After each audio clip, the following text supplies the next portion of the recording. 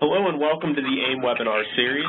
My name is Mike Ellen and I serve AIM Inc. as their Member Engagement Manager. AIM is the trusted worldwide industry association for the automatic identification industry. For nearly half a century, AIM has provided unbiased information, educational resources, and standards to providers and users of these technologies. AIM membership provides access to an insider's perspective on trends and opportunities, along with a voice in shaping the growth and future of the industry.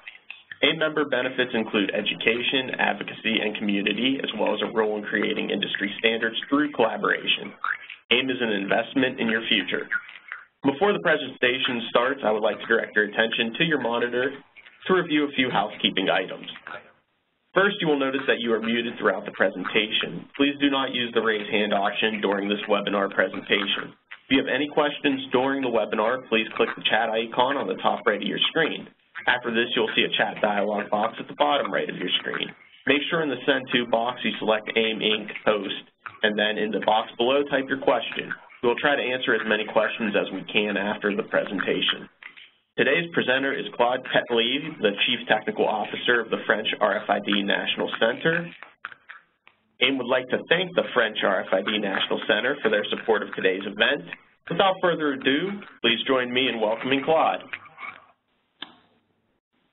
Thank you, Mike. Thank you, everyone. I would like to thank first Mike and AIM for giving me the opportunity to talk about the privacy impact assessment in Europe and all the changes we will have in European regulation regarding the protection of personal data. So, please.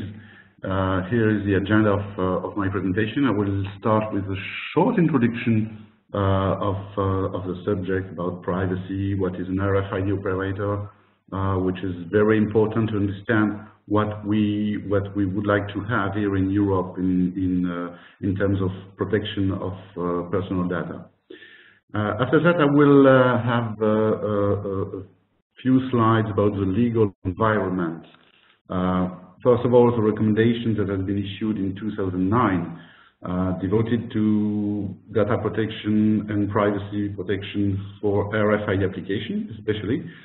And I will talk about the future European regulation that is broader than the recommendation itself, and have a special article devoted to the data protection impact assessment.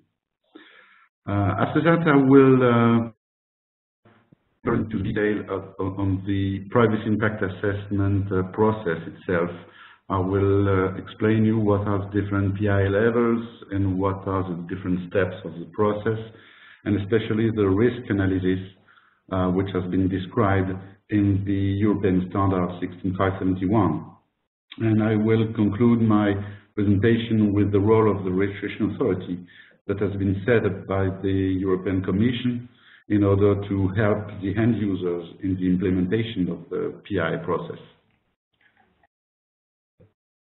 So, in introduction, what you have to bear in mind is that privacy, everybody has his own definition of privacy, and in fact, to be compliant with the different European laws, you have to take this definition of privacy, which is a claim of individuals to determine for themselves when, how, and to what extent information about them is communicated to others. So it's very important when you have definition to note that there is focus on personal data, and it's not only data protection and data security, but it's more devoted to privacy itself, and you have the consent of the notion of the personal consent. You can process any kind of personal data if you have the consent of the person, of the individual. After that, you have to take into account different data and privacy classification. Of course, we talk about the physical information, the personal behaviors, the personal communication, and personal information. But don't forget about the spatial privacy, which are information related to the locations, the travels, where you are, and what are you doing in the environment. So, regarding RFID, you can see that for some the technologies or application, citizens or individuals are aware they are using RFID, even if they don't call it RFID, but they are calling that contactless cards or NFC. So in that way, you can say that people are aware we are processing personal data with RFID. But in other cases, you have some application where people are surrounded by RFID tags, but they are not aware that tags are out there, where they are going to the store and they are buying some textile products, they are loaning library books, etc. So this has to be taken into account, because if they are not aware that there is RFID tag, you are in fact out of law. You can make the difference between, of course, data that can identify people directly, name, the address, or any other strictly sensitive personal data. But in your privacy impact assessment process, you have to take into account other kind of data, like the unique identifiers you can have in RFID tags, like the TID or EPC code. Even if you think right now that this kind of data is not personal, you have to take it into account in your PIA process, just to prove that the risk is limited and that the balance between the residual risk of your application on privacy and the benefit of your application is good, and you have the right to process such data. So, makes this distinction between security and privacy. When you are an organization that implements RFID application, of course, you are going to use RFID readers, RFID tags, some RFID application software side of the system. You can secure all these devices, and you can protect the data in the database or in the RFID application. But here we are going to focus on what we call the uncontrolled domain. The uncontrolled domain is the domain where the operator of the organization which is responsible in the implementation of the RFID application have no control. I can take the example of a retail store. When you are at the point of sale and you go out with an item that is which has an RFID tag on it, you can go home, you can go everywhere, and the retailer has no way to protect the information that is still active in the tag. So the uncontrolled domain is in fact the place where most of the privacy breaches can occur. So you have to focus on this uncontrolled domain and not only limit your privacy impact assessment on the control domain, which could be only a security assessment. So I talk about RFID operator. An RFID operator has been defined in the recommendation issued by the European Commission in 2009. Just the only thing you have to remind is that any organization that read or encode the tag is considered as an RFID operator. So in order to comply with the recommendation, this operator has to prove that the tag do not go in the uncontrolled domain, or otherwise he will have to implement the privacy impact assessment process. So this is mainly RFID operator are mainly what we call end users of RFID application. So let's go to the legal environment in the European Union. First of all, I would like, for those who are not, who do not know how European legislation goes, you have different levels. of law in Europe. The first level is what we call a recommendation. This is a soft law, in fact. This is issued by the European Commission. And as you may understand, a recommendation is just a recommendation. You should do that, it could be good if you do that, etc. But if you do not comply with the recommendations, there is no legal consequence. The second step is a directive. It is issued by the European Commission, the European Council, and the European Parliament. So it's only a goal that is given to the member states. A directive is not a law, stricto sensu. It has to be translated into national law by each member state. So this is sometimes quite difficult, because if you read a directive and if you want to comply with it, you should think that you are compliant with the European rules. In fact, not. You have to go to every single member state in which you want to make business, look at the national law and comply with this law. So, for example, with the directive on data protection, you have to comply with the French law, you have to comply with the German one, etc. So sometimes it's quite difficult. The last step, the last kind of flow is the regulation. The regulation is also issued by the three commissions, the European one, the European Council, and the European Parliament. The difference with the directive is that it is not translated into national law. This is really a European law. So if you comply with the regulation, you comply in every single member state. This is very important, because we are going to talk about the new regulation on data protection that will supersede the older directive. And for external organizations that want to make business within Europe, it will be much more simple to comply with only one law rather than with different national ones. So this said, the text we have here in Europe up to now regarding the privacy or data protection is a directive that has been issued in 1995, which is Directive 46, on the protection of individuals with regard to the processing of personal data.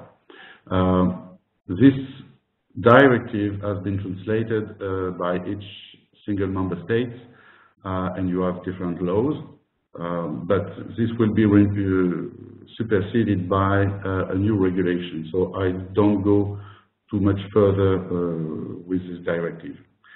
We have in Europe a chart of fundamental rights of the European Union that has been issued in 2000, and especially Article 8. A chart is not a law, it's just a text that with which all the law will be based on. So every time you will have a European law, it will have to comply with the chart of the fundamental rights, and especially Article 8, with the right to the protection of personal data. In this article, you have one rule, which is that the data must be processed fairly for a specified purpose and with the consent of the person. So this is very important, as I said earlier.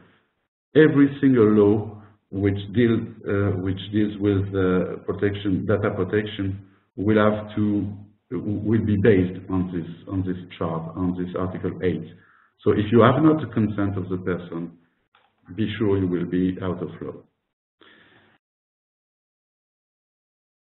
So the recommendation that has been issued in 2009 for RFID application, some people think that it is only devoted to retail sector. Yes, there is a special article for this special sector, but in fact, all the RFID technology are concerned by this recommendation. It includes the NFC application or the contactless smart card for payment, for transportation, whatever the application.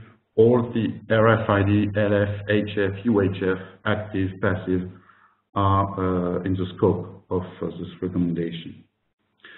For the retail sector, the recommendation said if the tag goes into the uncontrolled domain, you have to deactivate it. So, of course, it's very important for us retailers, and it's just not only deactivation of the tag. You can deactivate with a kill, of course, if you use UHF technology, but you can use reduced read range. For example, if reduced read range is reduced enough and to a few centimeters, you can have hardware deactivation with the tag destruction at the point of sale, or you can have something that will destroy the tag after 2 or 3 washing machine cycles. So if you are deactivate the tag at the point of sale, there is no problem. You are compliant with the recommendation. If not, if you decided not to remove the tag or kill the tag, you have to undertake a privacy impact assessment just to prove that the risk on privacy is limited. So this is up to the RFID operator to make this privacy impact assessment. Of course, this RFID operator can be helped by the RFID vendors or integrators in order to know exactly how they can assess the risk. So this is a recommendation. It says you have to make a privacy impact assessment every time the tag leaves the control domain. Okay, but how can I make a privacy impact assessment? What are the steps I have to follow to be sure the privacy impact assessment is good or not, the result of this PIA is good or not?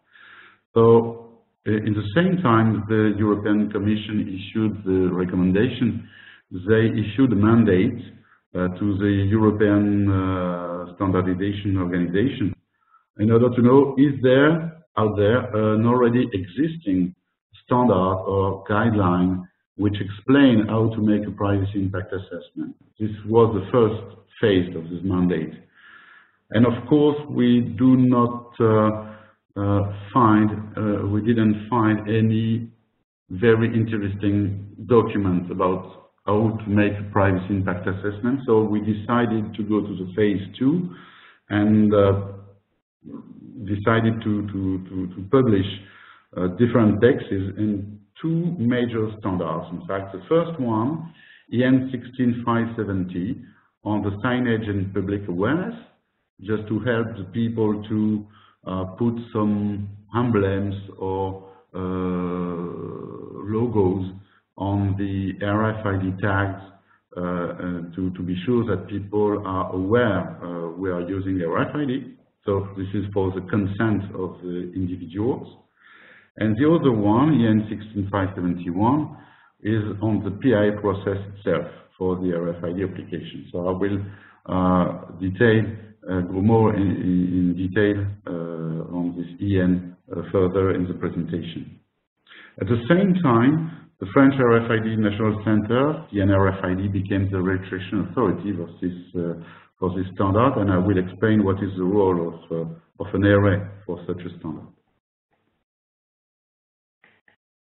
So now we have a new European regulation that has been adopted last May, and of course, in order to let time to different stakeholders to be compliant with the regulation, this regulation will be binding in 2 years from now, in May 2018.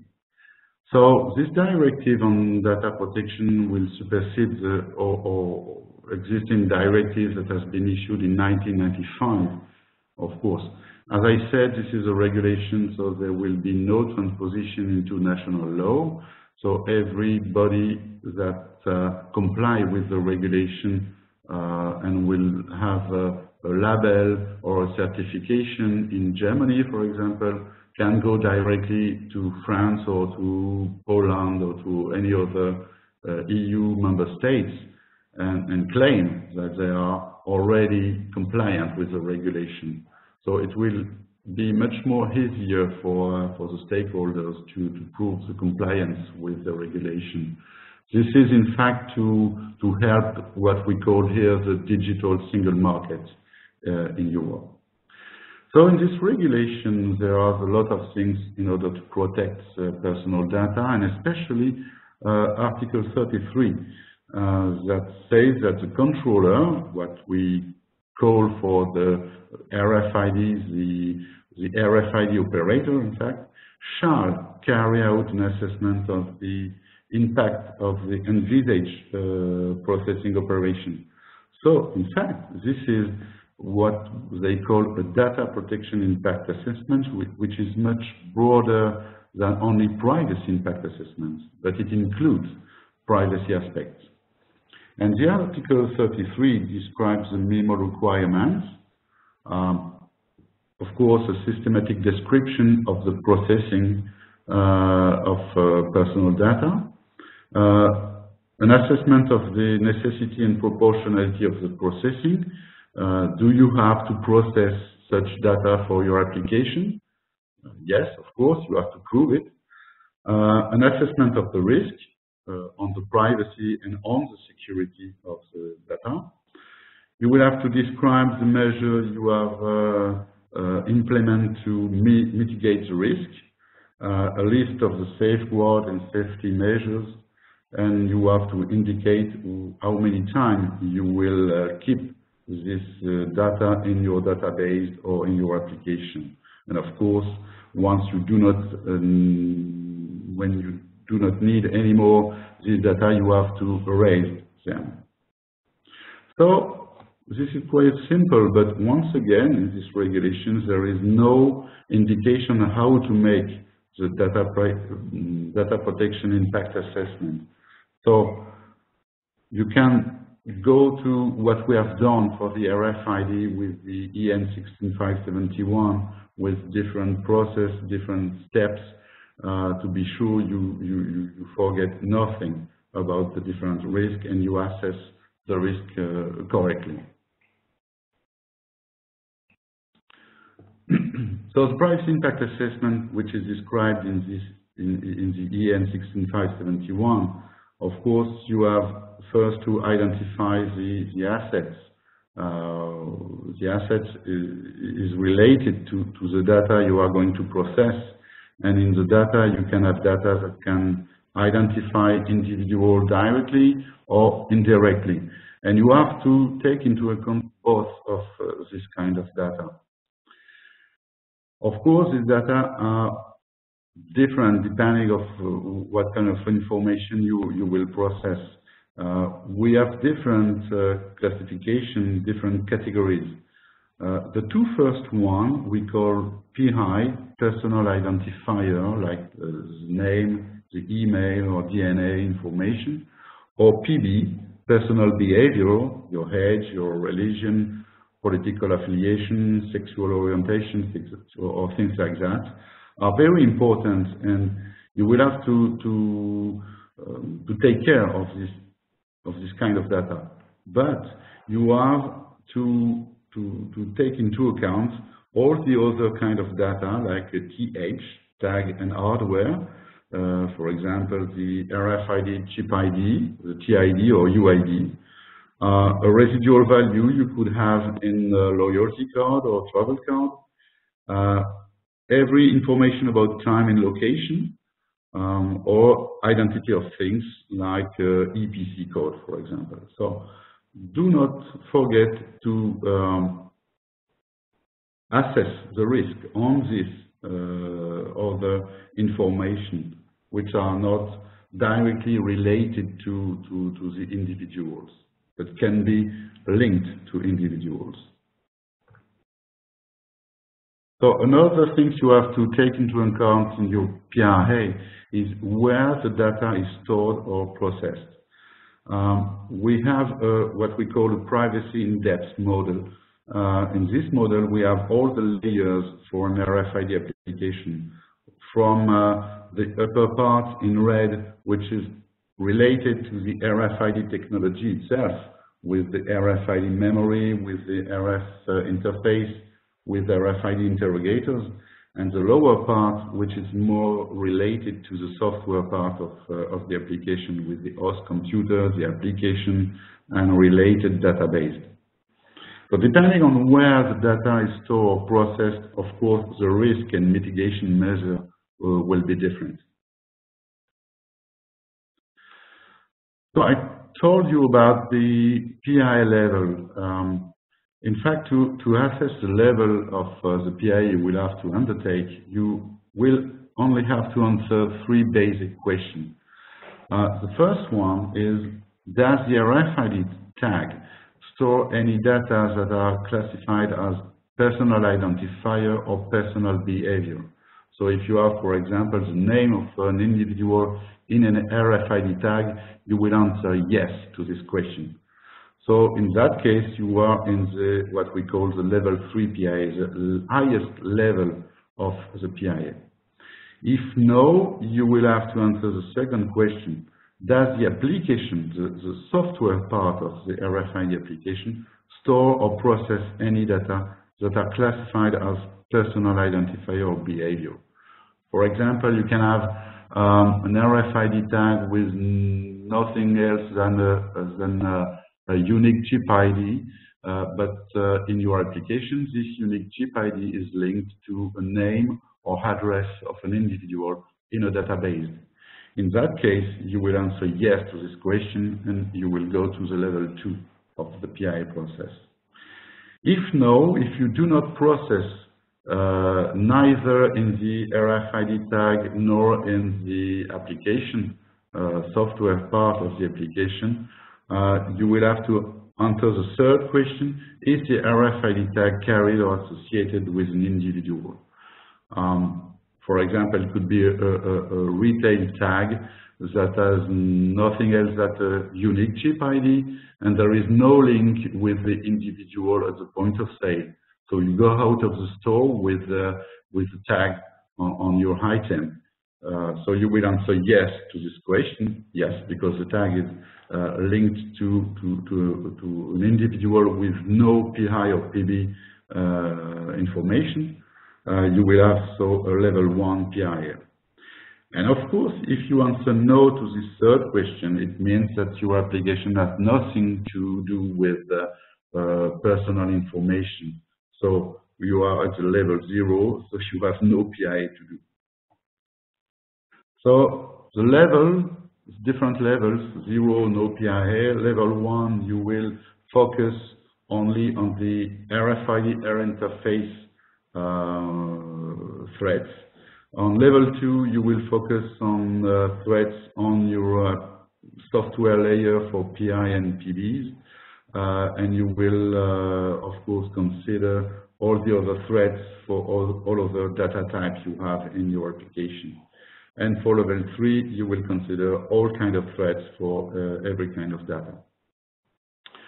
Whatever the level, don't forget you have to consider, of course, the control domain and for sure the uncontrolled domain, where much of the privacy breaches can occur.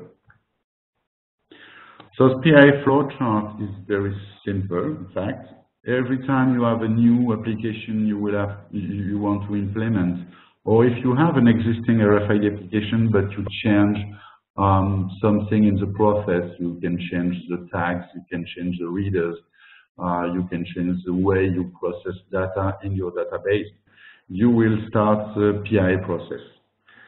To help you in this work, you have some documents that has been published by European Commission. You could have, for example, templates from different sectors. If, for example, GS1 decided to implement a template for the retail sector, it could help all the retailers to make the PIA easier and faster. And you have one kind of document we call capability statements. Capability statements come from the vendors who declare all the features you can use to protect the privacy. So the step 0 is the RFID functional statement with the first question, is RFID tag carrier associated with an individual? If you say no, of course, there is no PIA required, but you have a document that you can send to the Data Protection Authority, just to say, I do not make a PIA, but I have the right not to implement a PIA.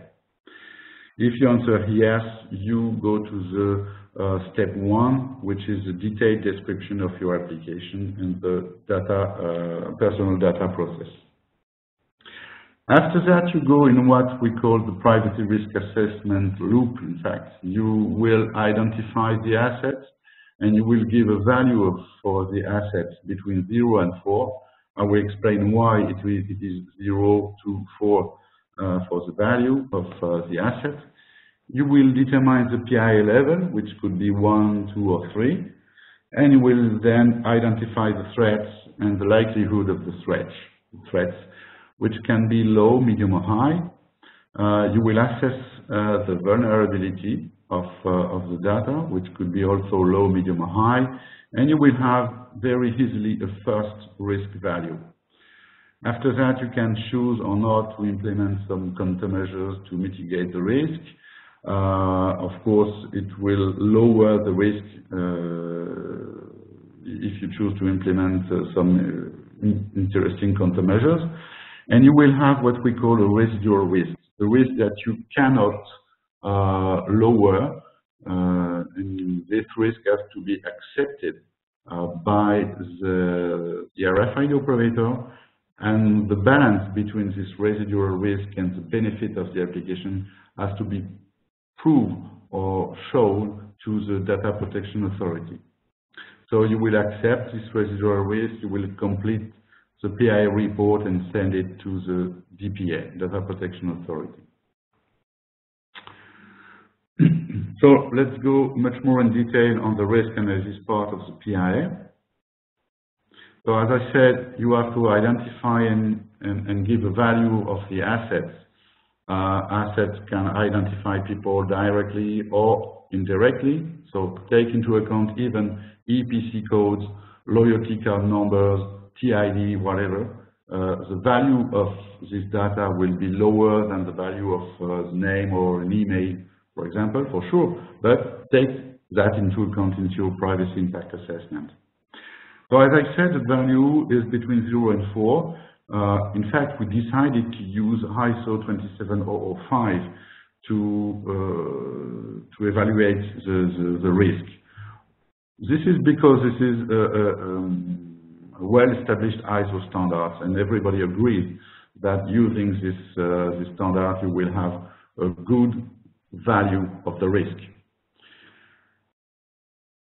So I give you an example of a membership card. In this application, you will have information that are processed or stored in the software part of the application, like, for example, a unique membership code with a value of 3.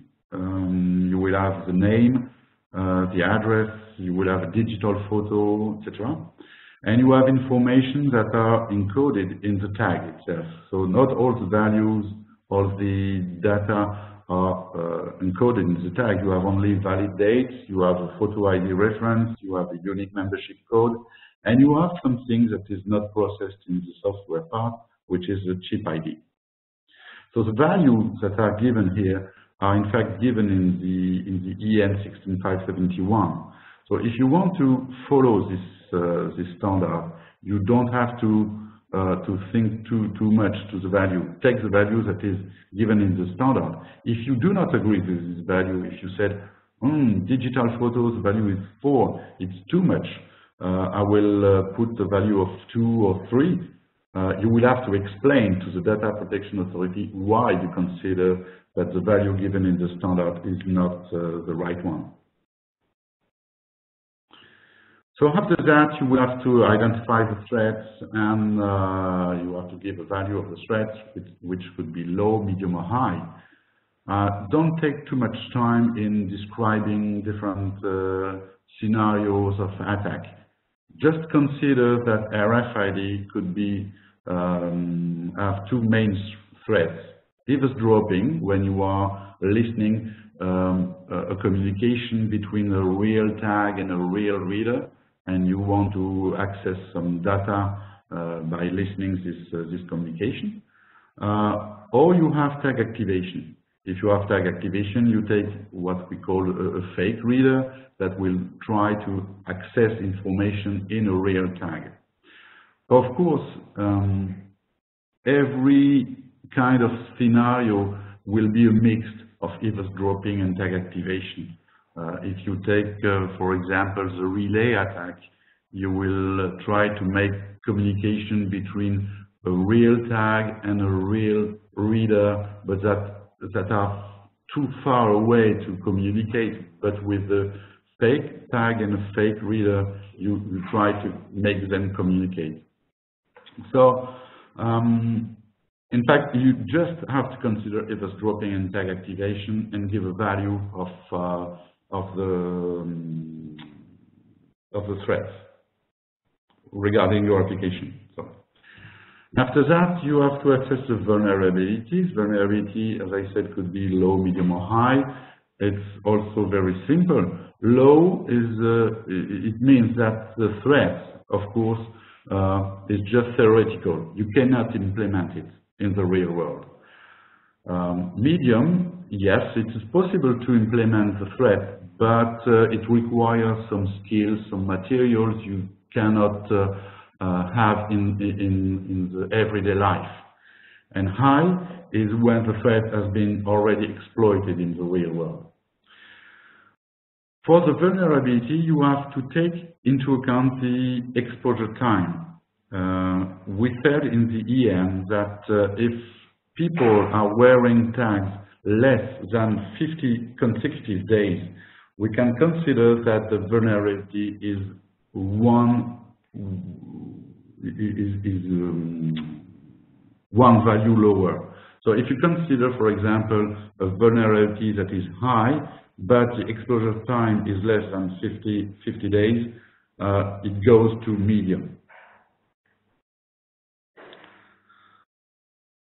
So the risk matrix value is the one you can find in the EN 16571 or in ISO 27405. You have the value of the asset, which is between 0 and 4. You have the likelihood of the threats, eavesdropping of tag activation, which could be low, medium, or high. The vulnerability also low, medium, or high. So the value of the risk is between 0, there is absolutely no risk, and 8, which is the highest value of the risk. So if we take an example of a library book just for the asset, which is the unique identifier, which is on the tag, the value is 2. If we consider the threat that is tag activation, we consider it as medium, but the vulnerability is high because we use, for example, of course, a UHF protocol with no encryption. So it's very easy to read the tag and to have the unique identifier. So if I follow the matrix, I have an initial risk value of 5/8, which could be considered very high just for a unique identifier in the book. But as I said, if we consider that the exposure is less than 50 consecutive days, we can lower the risk by 1. So the initial risk value is in fact 4/8. Of course, this is before implementing any countermeasure.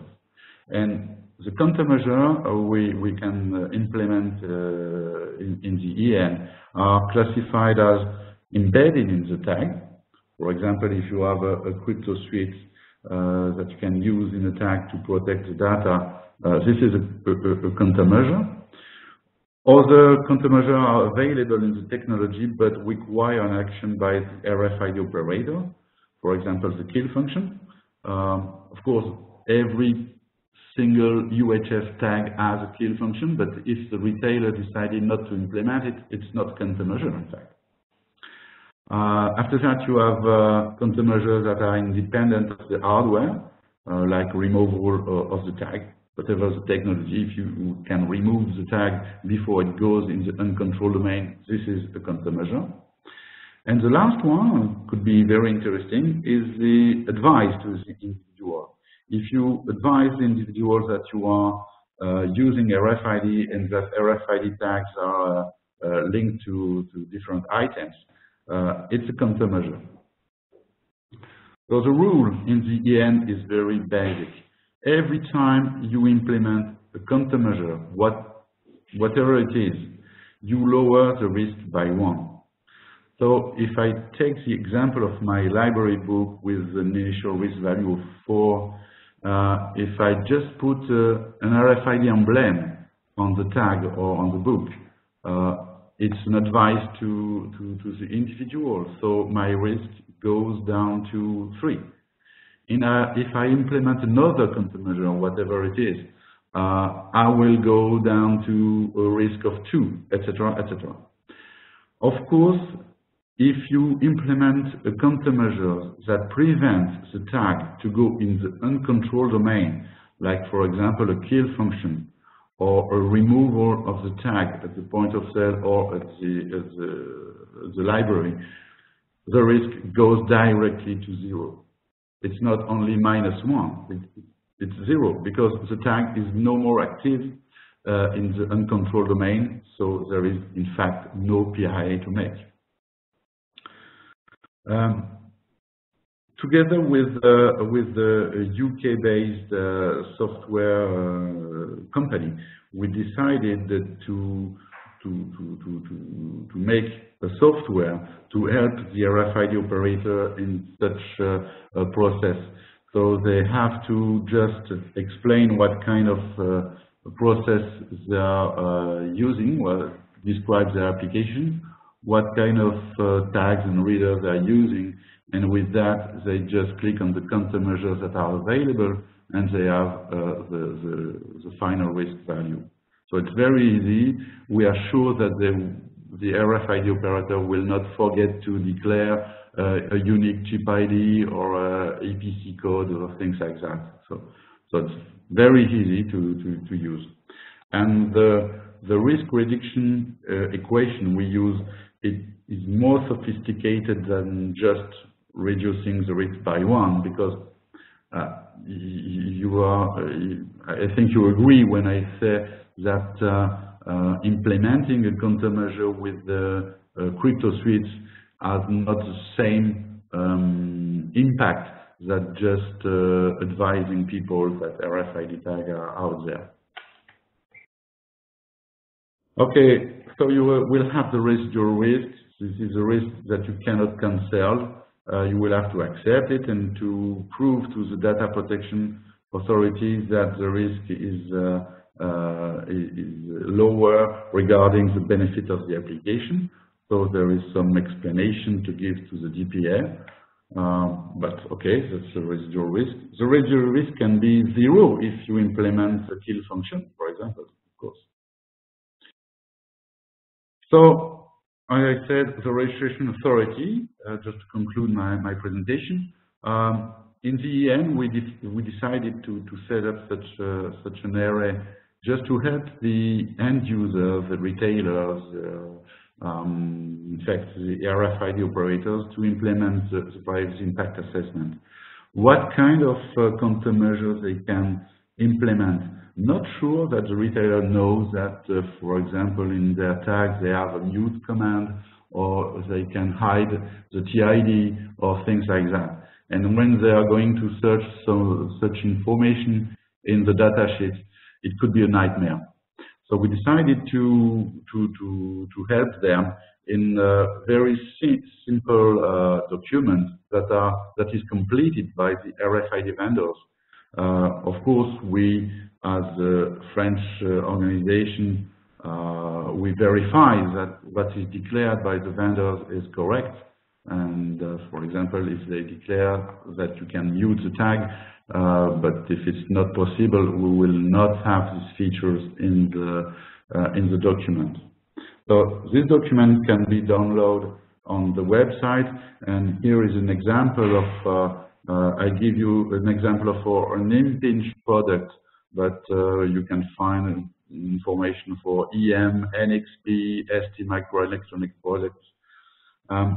This is very simple for the vendor to tick the box. They are complying with different standards. They are supporting some commands, and they can, as you can see at the bottom part at the right, declare some additional proprietary features.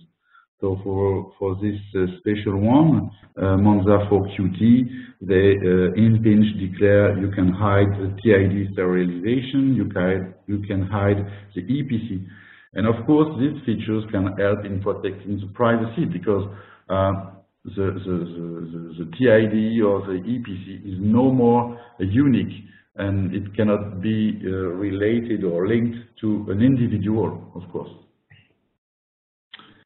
So here's the website of the registration authority. You can search for product, you can register your product if you are an RFID vendor. And if you do not find the product you are using for your application, you can ask the area to request officially information to the vendor. So in conclusion, I think now all the RFID operators have all the tools to undertake a PIA very easy.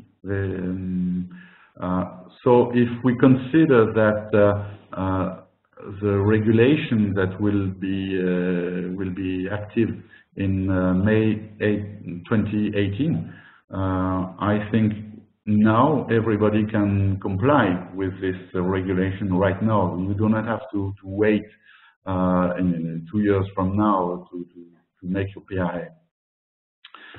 So of course we focus on RFID, and as I said, it could be NFC, it could be LF, HF, whatever the technology. But this process can be used for any other kind of technologies that process personal data, especially wireless one, like Bluetooth Low Energy, Wi-Fi, whatever. So just a word about the emblem. If you want to apply this countermeasure officially, you will have to use this emblem, which is based on the ISO standard, for which AM is the registration authority. So you can put this kind of emblem on your products, and on your store, on your website, sorry, you could add more information, like a short description of your application, who is the RFID operator, and where the individual can have more information with an email address, a website, or a phone number, for example. So thank you very much for your attention. Of course, if you have any questions, I will be more than pleased to answer. All right, thank you, Claude, for that great presentation. And it does look like we received a few questions for our AIM webinar Q&A session. Now, if you're still in the room and have an additional question to ask, remember to use the chat icon at the top right of your screen. Just click that, type that in your question, and I will receive that and ask about it. But let me move forward with the questions we do have here. First, when does the operator have to send the PIA report to the Data Protection Authority? Excuse me, Mike, your question was? Yeah, I'll ask it again. When does the operator have to send the PIA report to the Data Protection Authority? If we follow the recommendation, in fact, before the implementation of the RFID application, you will have to make a PI. You cannot make a PI after the real implementation. And you have, in fact, 6 weeks before the implementation to send the report. This means that the Data Protection Authority is aware that you are going to process data and perhaps personal data with RFID technologies. Up to now, you will not wait to have a green light to implement it. If you follow the rule of the 6 weeks, 6 weeks after, you can implement your application. Okay. And another question we received, is there any labeling process that could certify that the PIA process and result are compliant with the regulation? Yeah. In fact, there is different steps. The first one is to have a regulation. So we have it right now. The second step is to have a standard document that explains how to make a PIA and describes the PIA process itself. After that, we will have, and it is already prepared in the regulation, we will have some labelization or certification process. For that, we need the organizations that will promote the label, and of course they will have some documents that explain how the PIA has to be done and the steps to follow to be compliant with the label or with the certification document. Up to now, there is no such organization that started this kind of certification process, but be sure that before the 2018, you will have some in Europe. But just to be honest, French RFID National Center think about that. Think that, yes, we have a standard, so we are near to have a certification process. But we want to be sure that the Data Protection Authority will take into consideration such a certification. It's quite complex, but I'm quite sure that the organization will do that within 1 or 2 years from now. AEM, as an organization, could start this kind of process to help the members in the implementation of PIA in order to be sure that the results of the PIA will be accepted by the data protection authorities. Yeah, it's definitely a good idea. We'll definitely have to look into that. And I see that we have another question regarding the PIA, and they are asking, is it possible to undertake a PIA before the application is implemented in order to prove that the application is privacy by design compliant? Oh, yeah. In the regulation, yes, I forget to mention that, but there is so many articles in the regulation. But there is a special one that is devoted to what we call in Europe privacy by design and privacy by default. Every single application that processes data, whatever the technology, will have to prove that all the possible countermeasures have been implemented to protect the privacy. And from the start of the definition of the application. So it's not we are going to implement an application and afterward we will think about the privacy and add countermeasures. Countermeasures are to be taken into account from the beginning of the process. Of course, to show and to prove that privacy by design has been taken into account in the creation of the application, making the PIA before it is really implemented could help in proving that the risk value is the lowest one we can achieve with the existing technologies, with the state-of-the-art technologies. And of course, you can prove also that your application is privacy by default. It means that it is a lower risk at the beginning, but after, individual can change the setup, can decide to share information, but of course they are conscious that they are given some information about them. So you have the consent of the person, of the individual, so you are compliant with the regulation. That's a key point. Every time you have the consent of the individual, you can do whatever you want. Okay, great.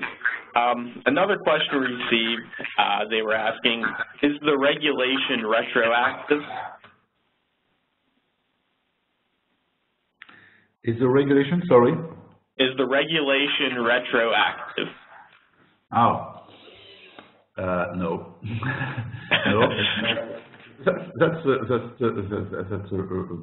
rule in Europe or in every single member state. Every time you publish a law, you have what we call a promulgation. I don't know if it's a real English word. In fact, you have a date at which you have to comply with the law, and this date cannot be before the publication of the text.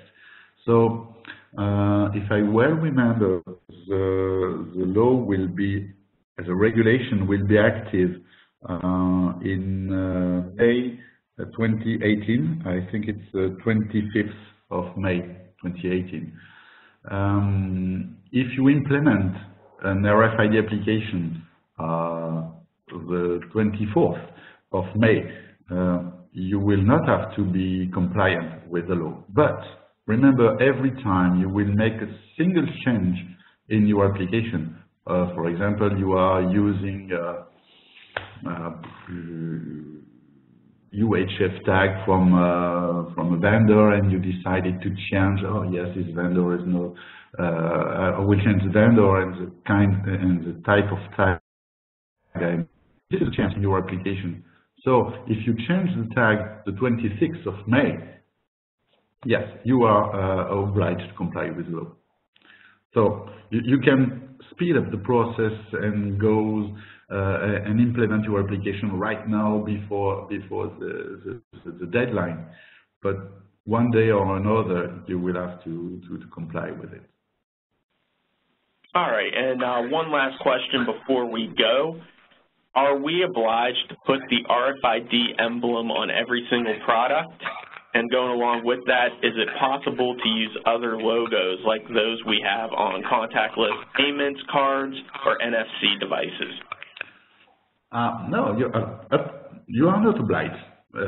If we take the recommendation, in fact, the recommendation says, please be careful with the privacy, so make a privacy impact assessment if your RFID tag goes in control domain.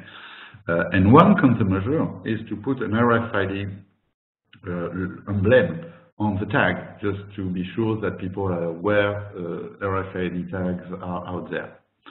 If you decide not to use this kind of countermeasure, okay, you will have a risk that will be higher than if you decided to use this emblem. But so you are not obliged. And regarding the regulation says you have to be sure that the people are aware you are processing data, and you have to have their consent in processing such data. So if you decided to use another way to make the people aware or to have their consent, not using the logo or the emblem, it's your choice. So what I said in the presentation is just putting an emblem on the tags, on the labels, or on the item is an easy way to lower the risk by one. That's all. And to be really compliant with the recommendation, of course, using other emblems like the NFC logos or contactless payment cards logo you can have on your payment card, it is not seen as a real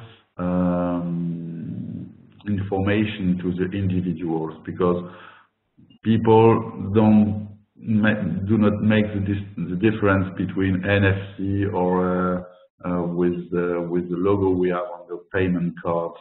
No, you have to say it's RFID. Okay, great. And that concludes our Q&A session. Now, if you didn't get a chance to have your question answered, you can always email me at mike@aimglobal.org. Ask me the question you have for Claude, and I can forward that over to him. We can try to get you an answer to that question. So thank you, Claude, for your insight and knowledge and for providing us with this presentation today. Okay, thank you, Mike. Thank you to all the participants. And if you have any question, as Mike said, do not hesitate to send me an email or to send an email to Mike. Great, and thank you to our audience for their active participation. I hope that you all found this information to be valuable. We would appreciate your feedback, so please take the time to complete a brief session evaluation, which will be sent out to you all shortly. This information will be used to develop the future presentations in our AIM webinar series and future AIM Inc. events. Thank you so much and have a great day. Thank you. Bye-bye to everyone.